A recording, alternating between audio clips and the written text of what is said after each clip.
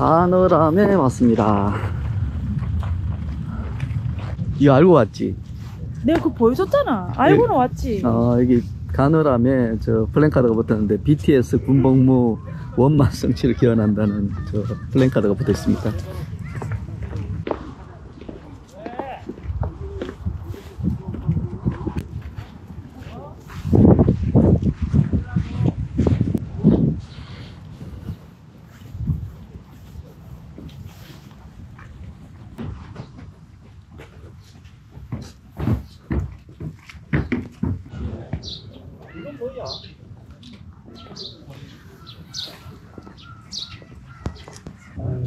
종각이 참 멋있네요.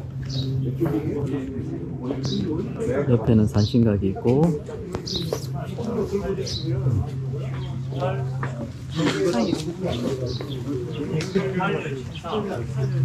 이게 스탬프 투어, 해 뜨는 서산 스탬프 투어.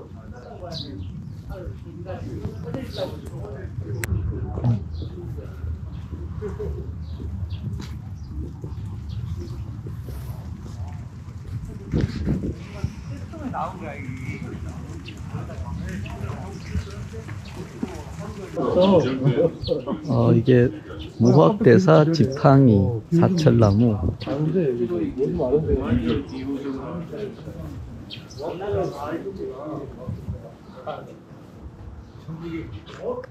여기 종무소는 새로 지은 것 같다.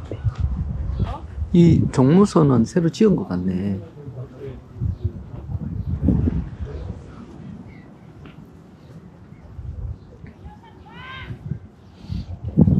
허허, 여기 또 아기자기하게 이렇게 뭐 꾸며놨네.